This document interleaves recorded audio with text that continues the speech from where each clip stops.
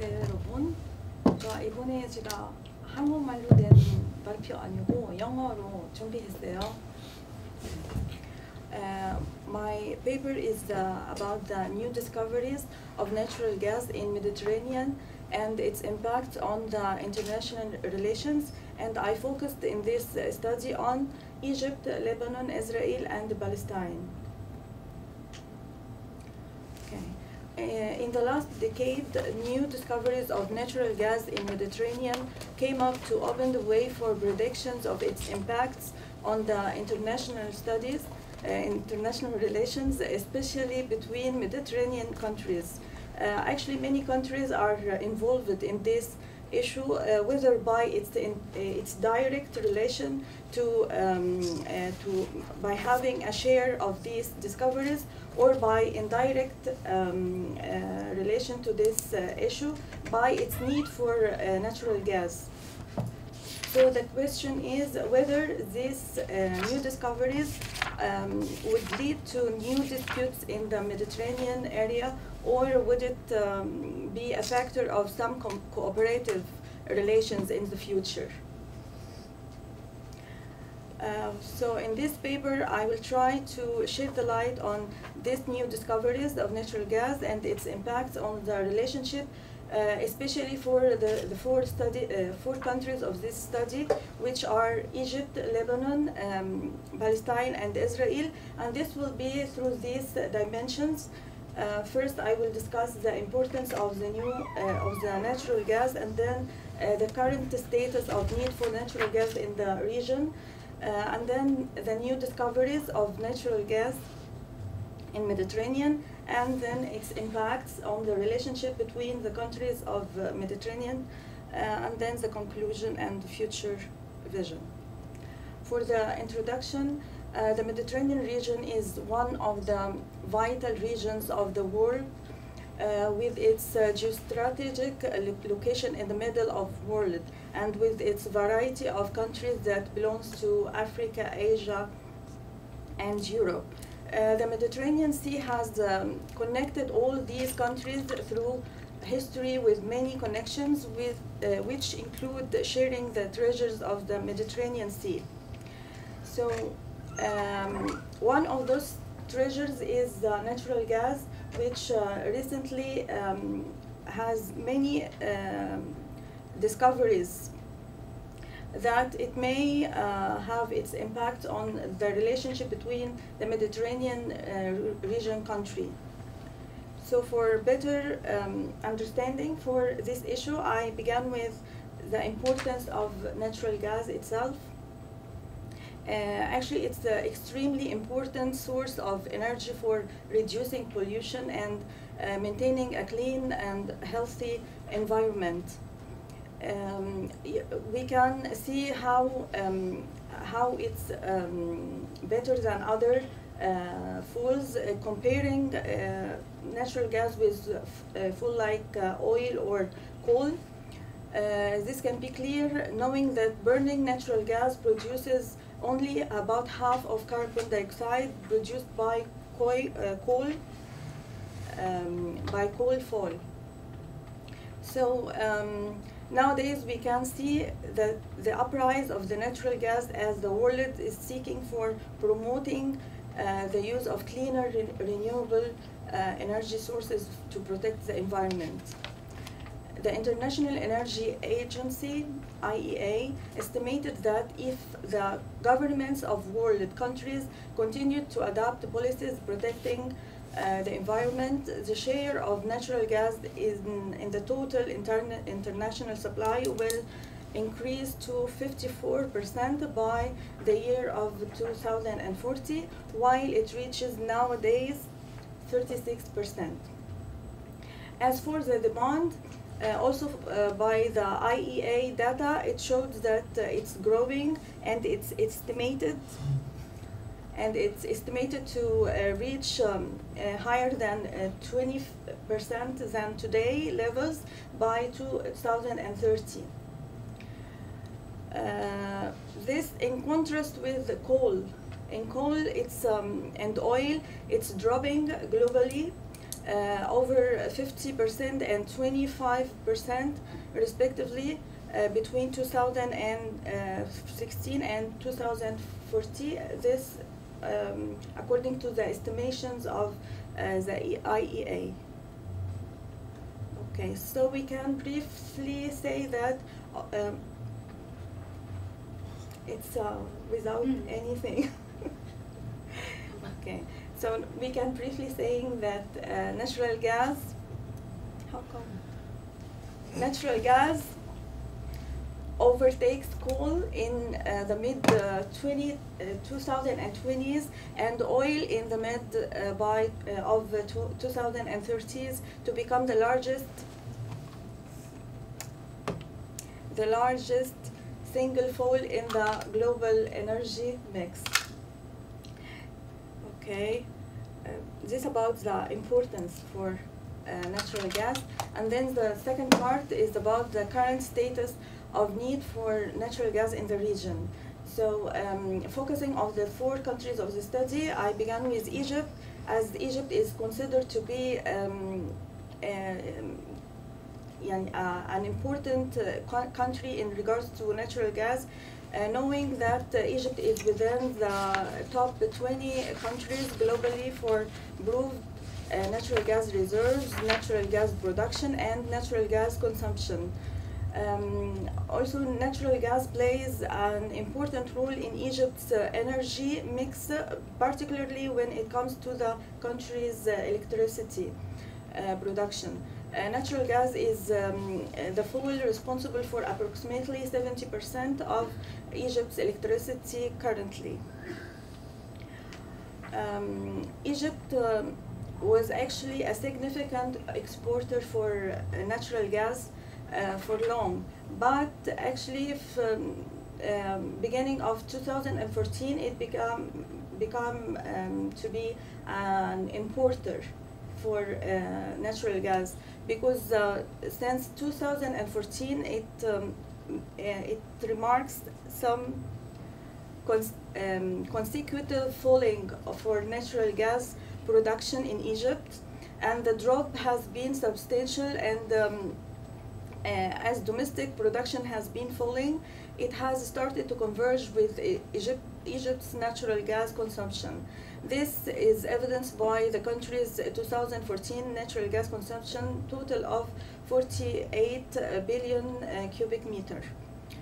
So before, Egypt was once a significant exporter of natural gas, but it began to be importer for natural gas in order to fulfill its need for domestic natural gas demand. Actually, in 2011, while the revolution in Egypt was happening, there was a debate about the natural gas exporting because it happened some attacks for the natural gas line exporting. Okay, I was saying about during the revolution in Egypt in 2011, there were some debates among Egyptian people about exporting gas to Israel, because it was discovered that they are exporting gas to Israel by a very low prices. So they were criticized. There were many criticisms to the government about this. What happened that time is there were some explosions. Actually, it was repetitive explosions rocking the natural gas terminal near Egypt's border with Israel, and because of this, it forced the country not to export, to stop exporting the gas to, not just to Israel, it was also to Syria and to Jordan. Contrary to Egypt, Lebanon is facing a shortage of natural gas. The potential benefits of the domestic supply of gas are immediately clear in Lebanon. Lebanon depends entirely on imports of fuel for energy. Consumption of energy has increased steadily over the last few years. In Lebanon, they depend on primary energy sources like gasoline, gas oil, fuel oil, and diesel oil. Here's some figures about the consumption per day for fuel in Lebanon. So imported liquefied petroleum gas is currently used in both commercial and residential sectors in Lebanon. For a short period, Lebanon imported natural gas from Egypt through Syria to generate electricity using the Arab gas pipeline. However, natural gas imports were suspended, as I told you, according to these events happened in 2011. But thanks to the new discoveries of natural gas in Mediterranean Sea, Lebanon has taken the first steps towards becoming an oil and gas producing country. Actually, there were some disputes about these fields between Lebanon and Israel, but it was settled about the Leviathan and the Tamar gas fields. As for Palestine, World Energy Councils shows no data for Palestine's natural gas, as the Palestinian territories of the West Bank and Gaza Strip produce neither oil nor natural gas. There are some figures showing the consumption of electricity and the need of fuel in Palestine. So it can give us the idea that Gaza already struggled to meet even basic electricity needs.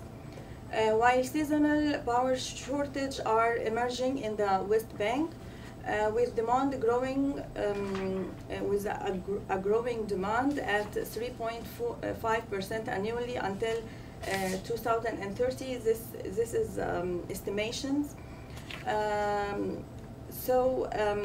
In West Bank and in Gaza, they primarily depend on Israeli imports to meet its electricity needs.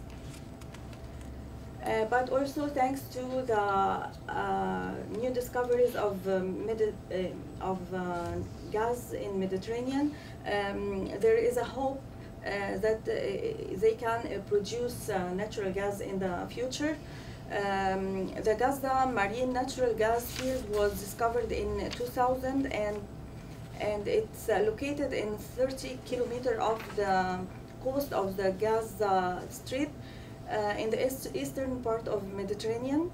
But the development of this field is not started yet.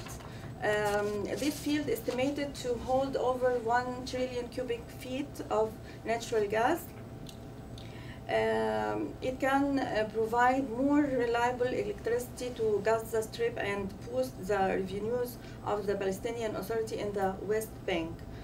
However, the conflict between Israel and the Palestinians has prevented further development of the field, and political problems due to Israeli occupation and the internal Palestinian problems make obstacles for Palestinians to use their new discovered field.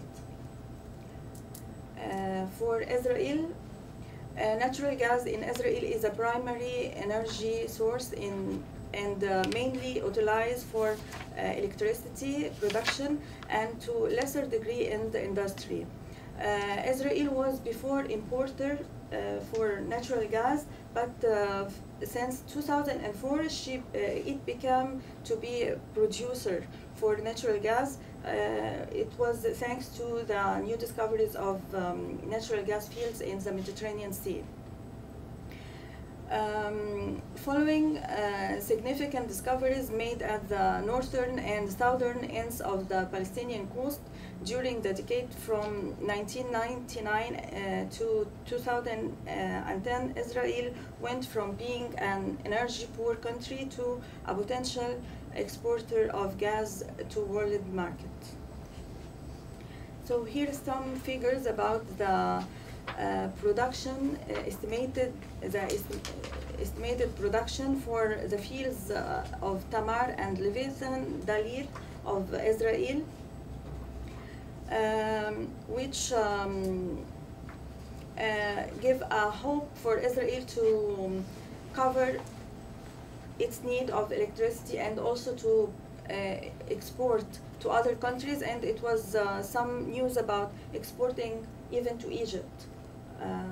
In the past, Israel was importing natural gas from Egypt, but thanks to these discoveries, now it will import even to Egypt. Here, the third part of my paper. In this part, I give some information about the new discoveries of natural gas in Mediterranean, showing in the map the location for these fields. As you see, I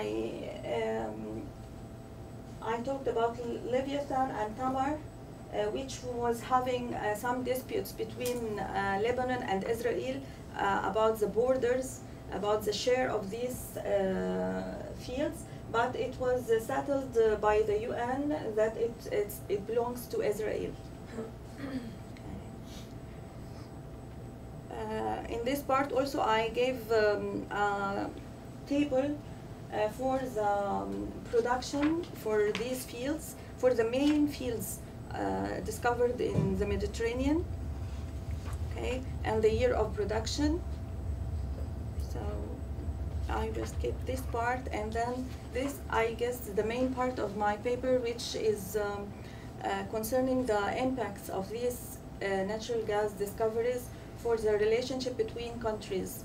So still there is a debate about these impacts, whether it will produce some disputes in the future, or it will contribute to the cooperative relationship between the countries. We can say that regarding Lebanon-Israeli relationship, already there were some disputes between them among the about these fields,